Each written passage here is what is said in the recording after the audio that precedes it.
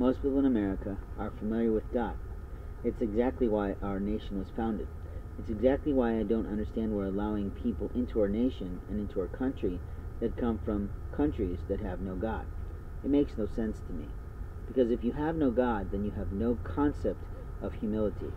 You have no concept of what could come to attack us overseas or to attack us here at home. What I mean is, your concept is we are the best in the world, and in some things we are. In other things we have found that we are not. In our educational system we may not be anymore.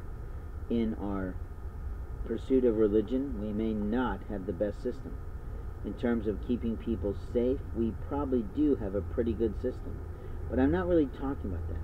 What I'm talking about is the personality and the privacy of human rights. Human rights is something that we produce for other people. Human rights is something that we led across the world. And human rights is something that is a travesty now in our nation.